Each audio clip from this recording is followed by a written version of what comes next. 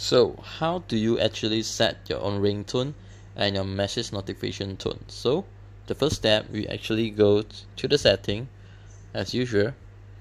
So the setting right here, you click on the setting.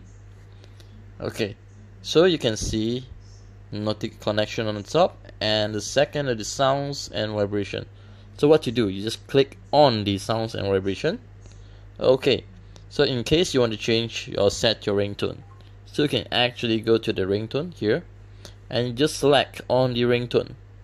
So from here you can actually choose what ringtone you want to have. Yeah, as simple as that. Okay, or you want to change your notification, you can just actually click on the notification right here, and you can select any tone you want. I just prefer the grace note, simple. Okay, or you want to set the volume, you just go to the volume here. You can notice once you click in the volume, you can actually see you have ringtones, the percentage, how much you want, all the media, and also the notifications and the system.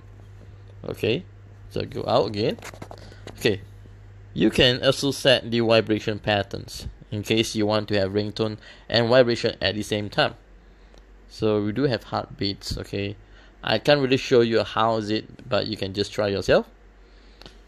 Okay, so this is all you can see in your sounds and notification tool. You can see even you want to have a charging sound, you can actually on it once the charger is connected, or you want to have the keyboard sound, you can also add it right here. So it's very simple. Thank you, and I hope you enjoy.